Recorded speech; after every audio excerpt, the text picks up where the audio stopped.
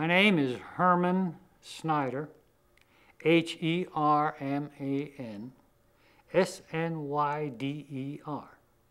Great. Good job.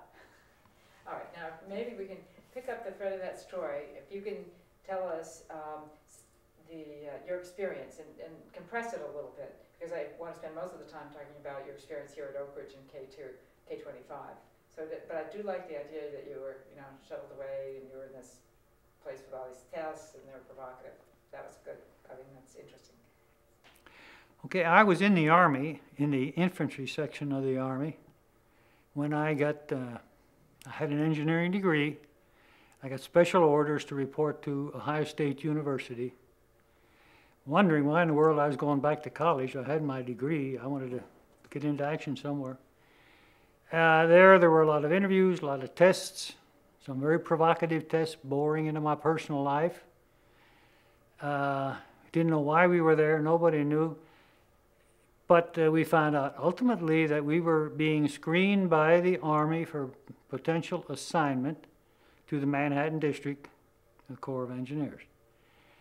All of these fellows I was with up there, small group, kind of aside from the rest of the student body, were engineers or scientists or some specialized training in some technical profession. We spent most of the time in interviews and tests. Eventually, I was told, along with another group of fellows, to board a Pullman car, Army Pullman car, which happened to be on the siding right there on campus. And we were going somewhere else. Nobody told us where. We got on there and we woke up the next morning in the L&N Railroad Yard in Knoxville, Tennessee, which is not, it became part of the grounds for the 1982 World's Fair, incidentally. We got on an Army bus there, not knowing where we were going. Went through the mountainous area of Tennessee, not know what the destination was. Eventually wound up at what looked like an Army camp. It was kind of an Army camp, but it had a big sign out front, Clinton Engineer Works. We went in there finally, and there we learned we were assigned to the Manhattan District Corps of Engineers, U.S. Army, in a Special Engineer Detachment. After a lot of security orientation, we wound up in a barracks area. They were comfortable. It was sure a different life for the Army. We had hired people taking care of the latrines and keeping the barracks clean, a cafeteria right next door, no KP duty, no latrine duty, none of that stuff. Turns out we just lived in a barracks area, but our assignment was to go to work for one of the contractors in the area, and we were accountable to them for our performance and everything. If there was any misconduct, then we went back to the care of the Army. But otherwise, we just worked and we lived at the barracks area. And I must say, for the most part, everybody worked very hard. It was an unusual type of assignment. It was an opportunity. It was something new. It was enormous in scope. I don't think the country could do it today. We get lost in paperwork before we ever poured any concrete. But we had a town that was being built. We had installations that were being built, manufacturing installations, research installations. The town was growing rapidly, thousands of people. When we got here, we knew Army had something to do with it because all the architecture and general atmosphere was Army, but there wasn't anything military. No parade grounds, no tanks, nothing like that. I was assigned to work with Union Carbide at the K25 plant. I worked as their other engineering employees worked. I was just one of their employees in essence, but I was in uniform all the time. The plant was well underway construction-wise, and it was just reaching the startup period at that time. So I got in on the ground floor, initially just helping to get the system prepared for operation. Now, at this time, nobody had advised me, nor any of the fellows I worked with, really what we were doing or why we were doing it or what the objective was. In the engineering function, we had to have access to plant drawings, process systems, manuals for all equipment and instrumentation. It didn't take long to understand what we were doing, but the why just wasn't answered, it wasn't discussed. Even in the barracks areas, the guys didn't say much except a good day or a bad day or something special and exciting.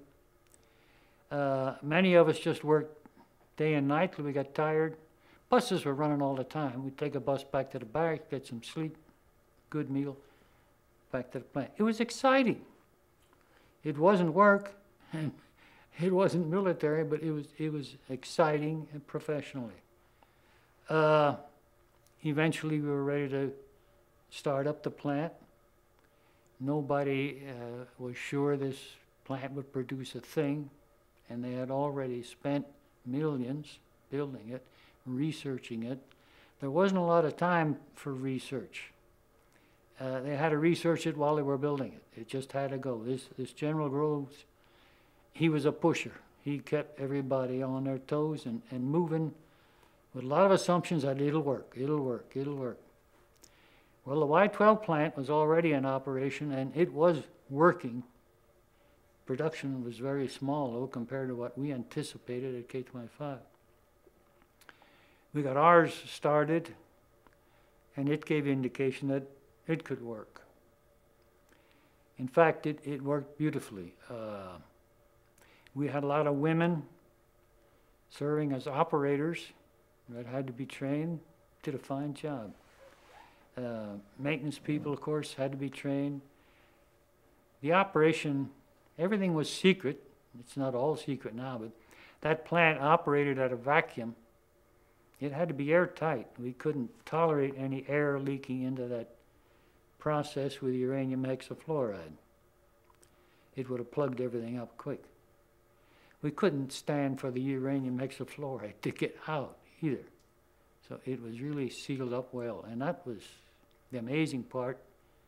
Well, the two amazing parts of the engineering feat there was building a plant like that and the barrier that was used for the separation of the 235 and 238 isotopes of uranium.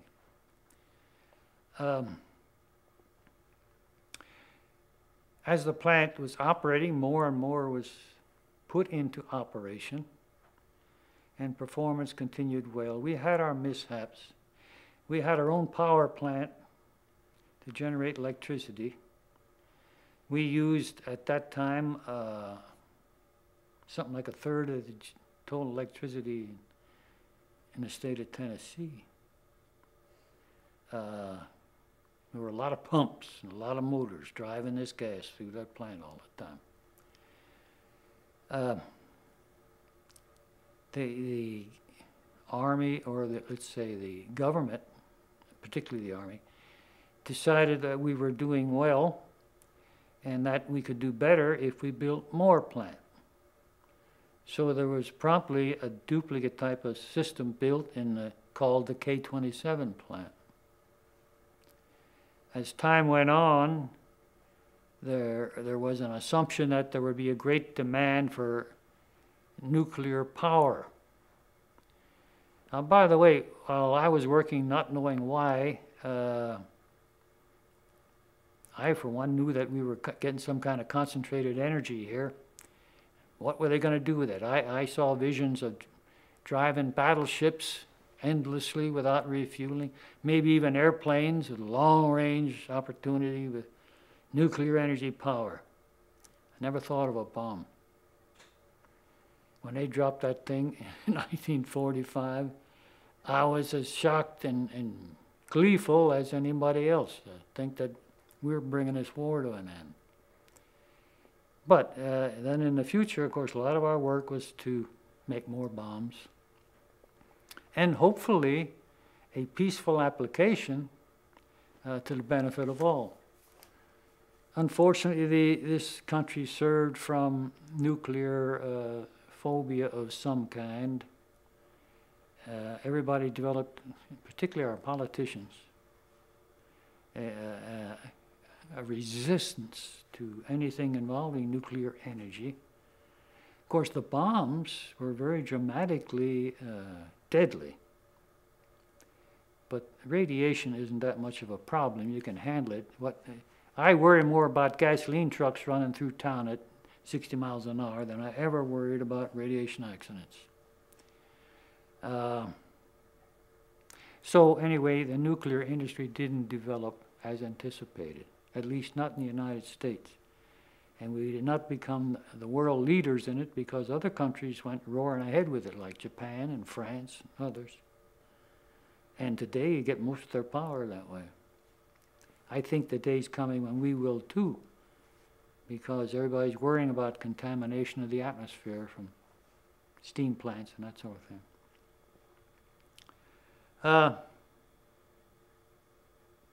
Well, I'm just rolling on, and maybe No, you ought this is to change great. the subject. This is great, actually. We just finished doing a documentary on the work in Idaho to pursue peaceful uses of nuclear power. Well, this went so well that eventually the government has built more plants here in Oak Ridge, a K-29, a K-31, a K-33, then a plant in Paducah, and then another plant in Portsmouth. Union Carbide figured they had enough with Paducah and Oak Ridge. They did not operate Portsmouth. Goodyear did that, but we did the design and led the construction work. So it was quite a career, and we did such a good job, we worked our way out of business. And K-25 area was the first to be shut down. So I took a transfer over to the Y-12 plant, and instead of making fuel, I joined making weapons. And my whole career then was in Oak Ridge. I retired, and I'm still here. My wife came down while I was still in the Army. She went to work too. She had to get us decent housing because I didn't qualify. The Army had housing for everybody but the Army. And we both liked it here, liked the people, liked the countryside. We came from Pennsylvania. Liked the lakes, raised our kids up there on a boat in the lakes. So we're still here, so are our kids, our grandkids. I even have a great-grandchild now. All Tennesseans. That's great. That's very nice. I have a few things I want to see if I can get for this interview. One is, you mentioned that there were, the extraordinary innovations that were, that underlined the success of K-25. One was the barrier, and one was just, you talked about the magnitude of the plant. Can you talk about something along those lines, that how much of an engineering feat that K-25 was, and how big it was? This is for a general audience who doesn't know about K-25 and just want to give them a sense for what a remarkable plant this was in so many respects. Well, let's see, in sometime in the 1940s, when Roosevelt approved getting into a project directed toward an atomic bomb, and General Groves finally became the man in charge. They established a research operation in Columbia University in New York, to develop this porous material that would be used as a barrier in a diffusion plant to separate these uranium isotopes. They worked hard and long on that. Then Kellex Corporation up in New Jersey had the contract to design the facility. And what an amazing job they did. And of course, in concert with Columbia, as to the nature of equipment and layout and all that sort of thing. It's still kind of unbelievable this could all be accomplished in such a short period of time. Of course, Groves had the authority that Money was no object, your priority was number one. And he was a persuasive individual that got industry and everybody to do what he thought was needed. At the same time, out in California at Berkeley, he had him working on the separation process that was installed at Y12, the spectrometer type of operation and separation using magnets that deflect atoms of different weight. Same experience over there. They were building while still experimenting.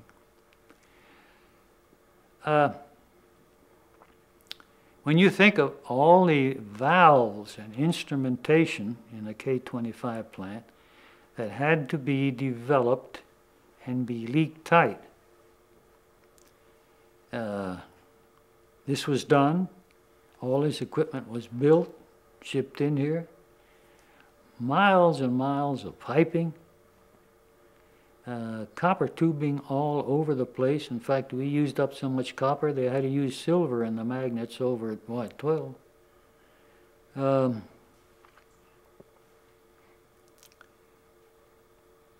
I have to keep thinking about security. Well, I'm looking at a diagram here that is representative of a few stages of the gaseous diffusion process. There were thousands of stages, but it was a recycling process. If you're familiar with the distilling procedure, you have distilling towers where you separate materials using temperature, using weight, that sort of thing, and at different levels of the still, you can draw them off, whatever you're looking for. Here we had a horizontal operation, but it was big. Lots of piping and valves and what we call converters, which are like cylinders, that in reality looked like condensers because they were full of barrier tubes. The gas was processed as uranium hexafluoride, and it had its peculiarities about temperature to keep it gaseous, no moisture to keep it dry. It was a fluoride subject to change to other compounds depending upon contact with other metals or gases. So it had to be handled carefully. It was also toxic in the event it escaped because it immediately in moist air changed to an oxide of uranium and hydrogen fluoride, which is very toxic. So everything was airtight. We had a pump at each stage, a high pressure pump that would pump the UF6 into the converter with the object that half of this gas would go through it, through the barrier. The other half would just keep going. But for the half that went through the barrier, there'd be an increase in the number of 235 atoms that went that route because of the rigid control of the little holes in the barrier. And they were minute.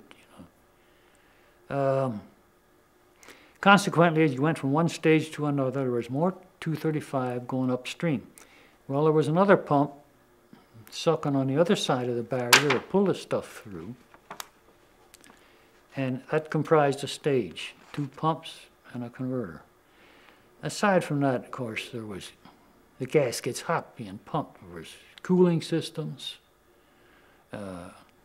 elaborate instrumentation systems, so that as operators we knew what was going on, what the pressures were, what the temperatures were, and so on. And just keep repeating this thing until eventually you get a stream that is more enriched in the 235 atom. And, like I said, for the still, you can draw it off at any place in the system for the amount of 235 that's desired. for the weapon, they wanted it pretty rich. They're really very, the weapon depends on the 235, so the more the merrier. But there are a lot of other applications, particularly for reactors where they want less enrichment. So it was a long stream, a lot of pumps, miles of it. But it did the job. We start out with uranium that has only 0.7% of 235 in it, and the rest is 238. So the stuff going out the bottom is a load. It's a lot of uranium. The stuff coming out the top is a lot less. The stuff going out the bottom winds up in big 10-ton cylinders, many of which were still in a field out there at K25 until recently when they started shipping them out to get them out of Oak Ridge. They aren't good for much of anything except lead sinkers. It's heavy stuff. The product of the diffusion plant went out in small little cylinders. Could be carried in a suitcase.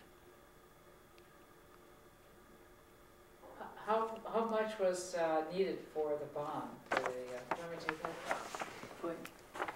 Talk about it. I think, or you don't know, I think it's about as big as a softball or something. No, I'm not going to talk about that. Oh, okay, that's fine. I'm retired for over 20 years. I don't know what's classified anymore and what isn't. That's true. It gets tricky.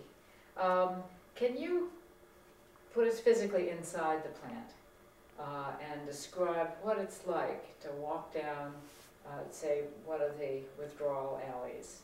What do you see? How do you get from here to there? You can talk about bicycles or whatever. Well, the original K25 plant had an operating floor, which was, let's call it the ground level floor, that contained the converters and the pumps. And in a pipe gallery overhead, all the essential valving, the instrumentation, copper tubing, went from all that equipment up through the next level floor to the operating level.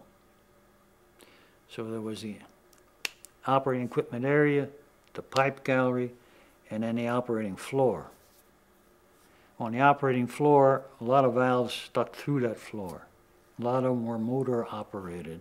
A lot of them were hand operated with big wheels. In the basement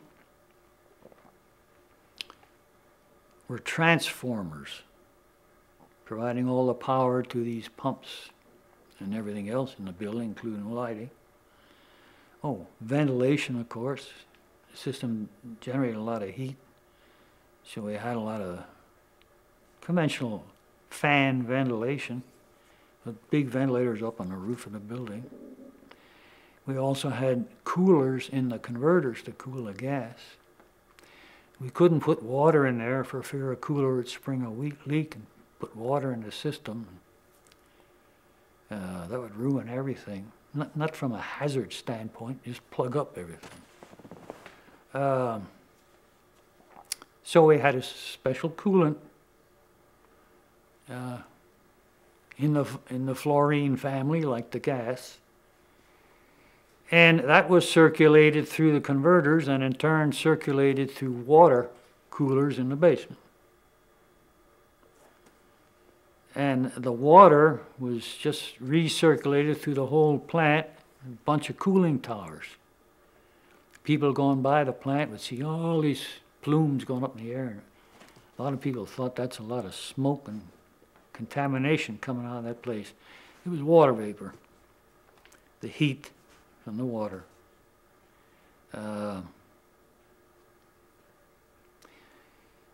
We used air for instrumentation, so we had an air plant, dry air.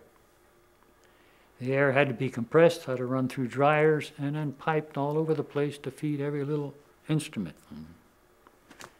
The instrumentation was pneumatic. Had to have facilities for feeding the uranium hexafluoride into the plant, facilities for extracting the enriched uranium hexafluoride. Every time we made changes in equipment, made repairs, we wound up with something that was contaminated with uranium. Now, the uranium itself isn't that much concern. It's an alpha emitter, but a sheet of paper will stop alpha radiation. It's the beta and gamma radiation that one has to worry about, and that was not the major concern in our plant.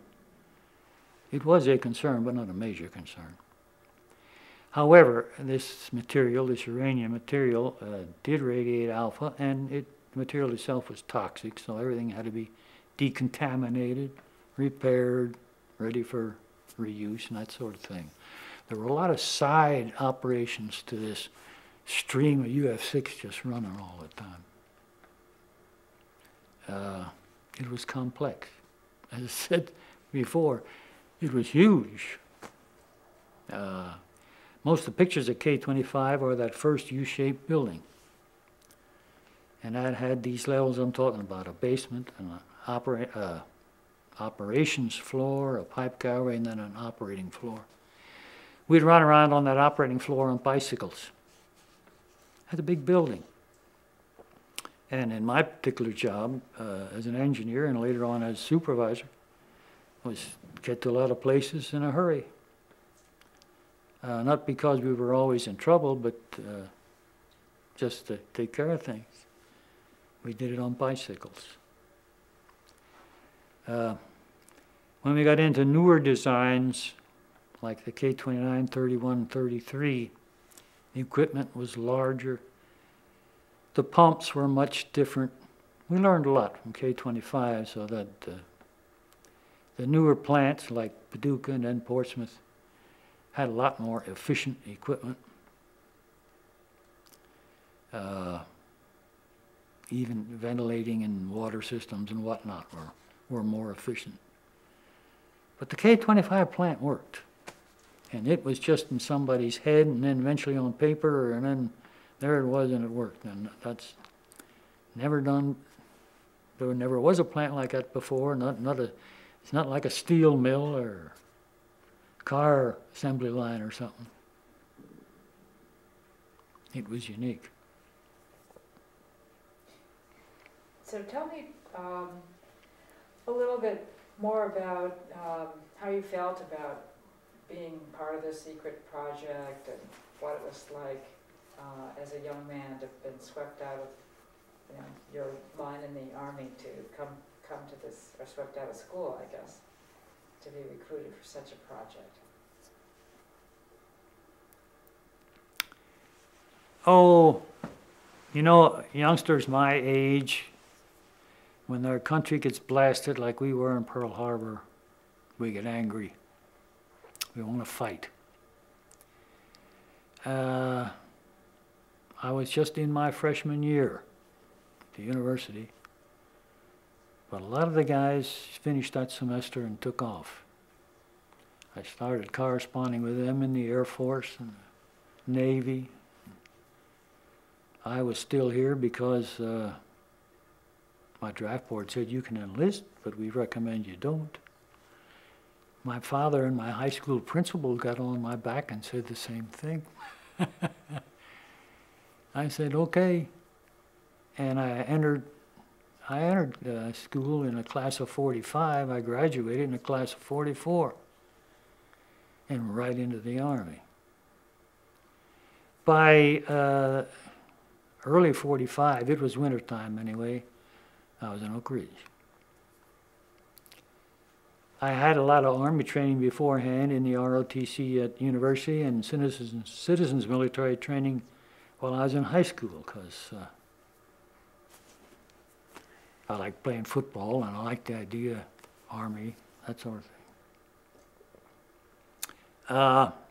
But anyway, I wound up at Oak Ridge and I was Army in uniform only. I was an engineer. When I came to Oak Ridge, there were about 200 guys in the Special Engineer Detachment.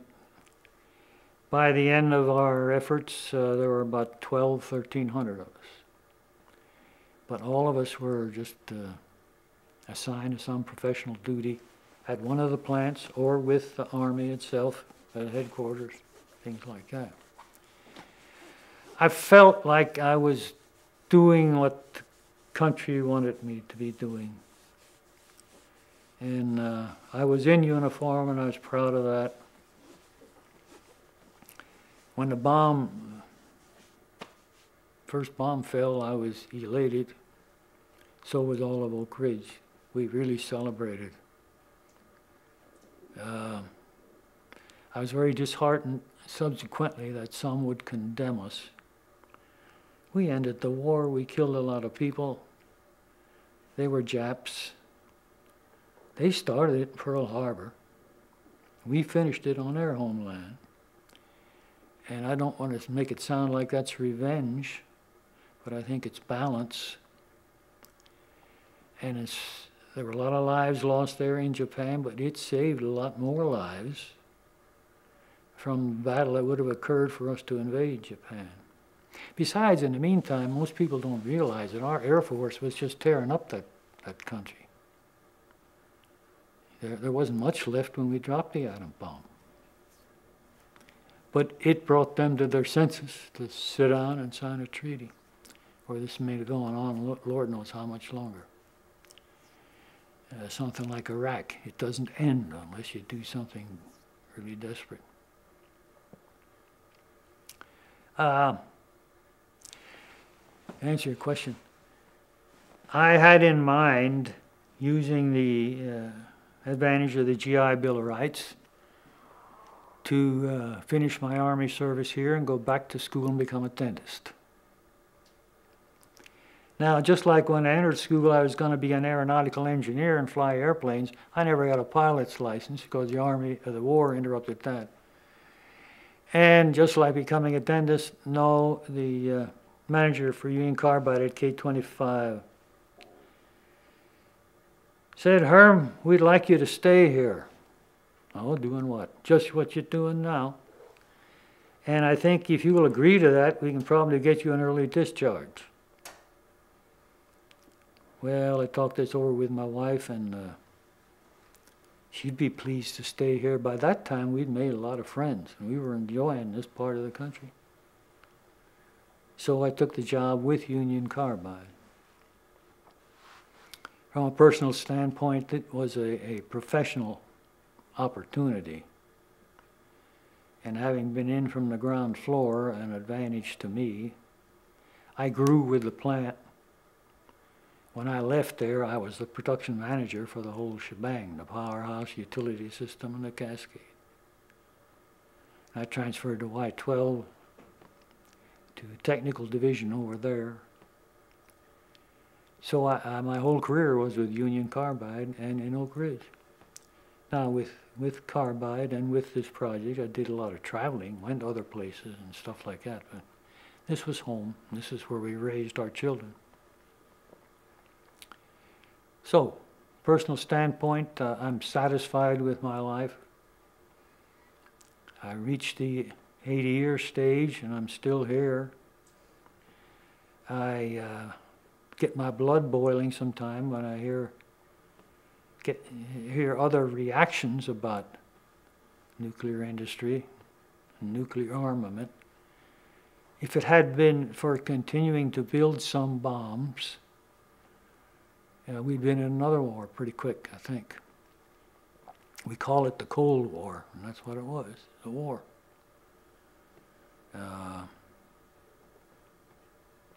So, I think I made my contribution, and I'm satisfied for what I did with my life, although I had to change tracks several times.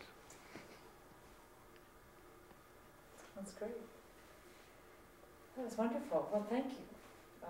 Is there anything, any sort of funny stories or surprises or ironies that, or things that people don't usually ask or might not even think about?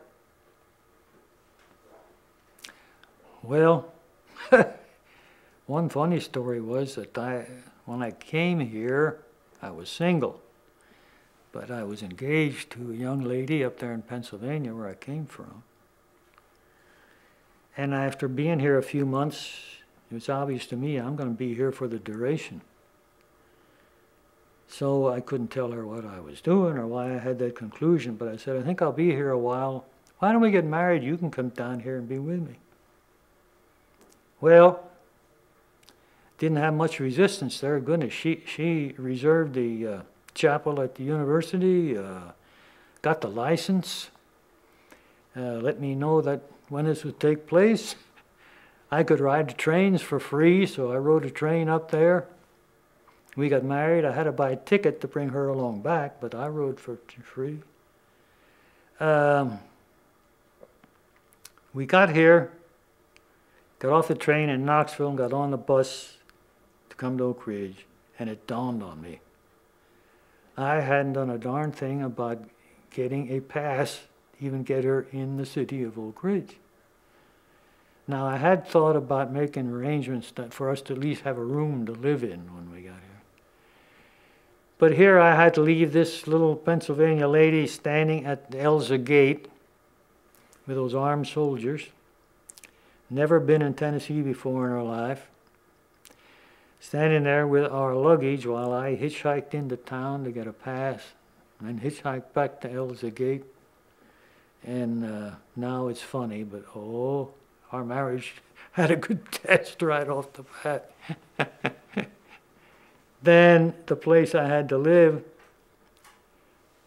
like I say, the Army didn't have anything for us but hutments, and they were terrible.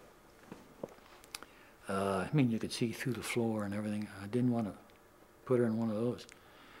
So I did some advertising, got in touch with an old couple that had a one-room apartment. What was called an H apartment in those days.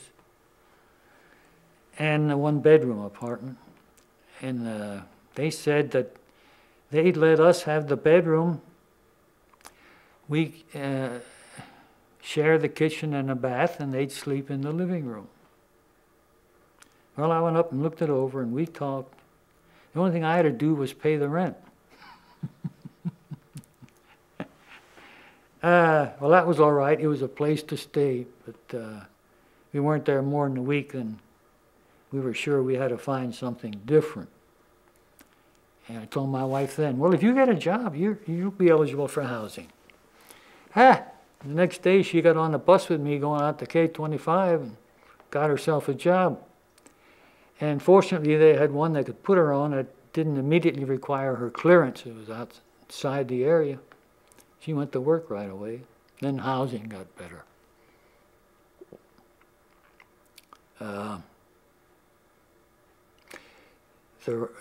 Everybody in Oak Ridge practically used the buses. You may have heard this already, but I think they had over 400 buses operating all the time, bringing people in from outside Oak Ridge to work, providing the transportation in the town. We could just get on a bus and go anywhere we wanted to. There was a main bus terminal, side bus terminals. There weren't many cars. Of course, there wasn't much gas, and cars weren't being made anymore. So we got around a lot on buses in Oak Ridge and visiting areas of Tennessee and getting familiar with this part of the country. So when I got out of the Army, that's why we had no trouble making up our mind to stay right here. I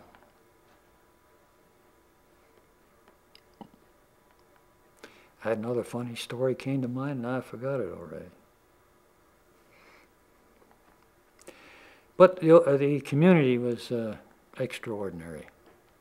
Young folks, lots of kids.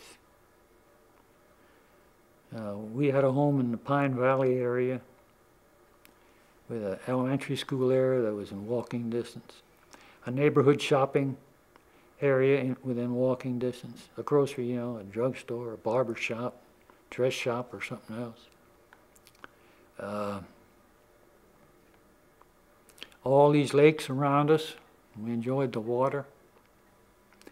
I didn't become a golfer until I retired. I didn't have time while I was working. That's a time-consuming activity.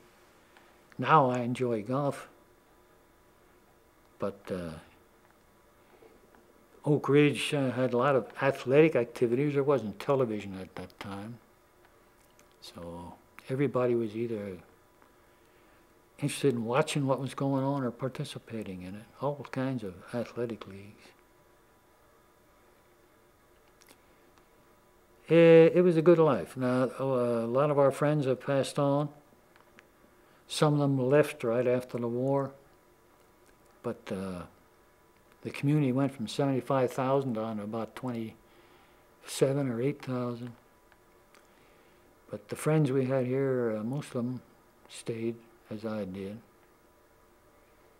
And we really had an Oak Ridge community. Since then, of course, things have changed, new activities, younger people coming in all the time. So that now it's probably more a retirement home than a young kids' home in Oak Ridge. Seriously, a lot of old folks. In retirement, there aren't too many that wanted to go. These families that had 6 or 7 in one house still have the house with 2 of them. That's why even though our population's down, the housing keeps growing. There's fewer people in each house. I also got involved in civic affairs then. I was president of the Chamber of Commerce for a while, on boards for the city, a human resource board, a planning commission. Became a real local.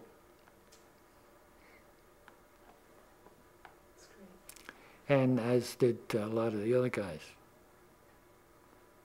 You mentioned Dyer and Dykstra, those fellas. We were all buddies in the early years, putting in all those hours and catching sleep when we could.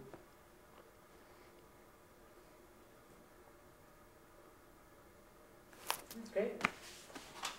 Terrific. One, you know, I know you didn't get out to the K-25 event yesterday, but we've been working with Bill Wilcox and others to try to... There's a man, I hope he survives it. He has become our historian, very active in it, enthusiastic, spends a lot of time on it. He's no youngster either, he's about my age, I guess. And by the way, he comes from my hometown. We come from the same place. In Pennsylvania? Mm-hmm. Yeah. Allentown. Mm-hmm. Oh, yeah. He went to Virginia to go to college. I stayed up there and went to Lehigh in Bethlehem, Pennsylvania, right across the river from Allentown. Oh, I know. I was going to ask if you could comment on whether we ought to be preserving some of these properties for future generations, or the history of what happened here in Oak Ridge for during the Manhattan Project. Yeah, I think so. Okay, can you say that, because they won't hear my question? Can you make that a statement? Because when we edit this film, no one's going to hear any of the questions that I ask. So instead of just agreeing with me, just make a sentence so that people understand the context. Okay, well, I think what was done here was a credit to the country, to the Army, and to the people. During this wartime period, everybody had one objective, and that was to win this war, and as soon as we could. The armed services had grown to tremendous capacity for warfare. We were fighting wars on both sides of the earth. The female population of the country had become a factor in industry.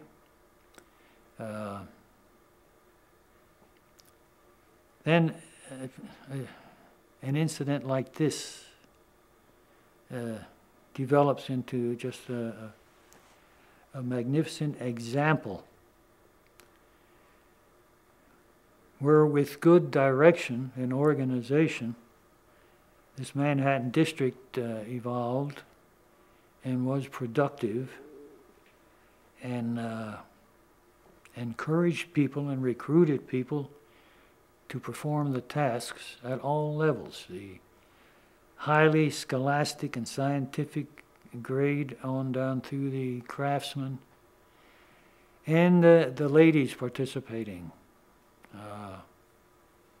They were important to Oak Ridge, and Oak Ridge jobs within the city and within the plants.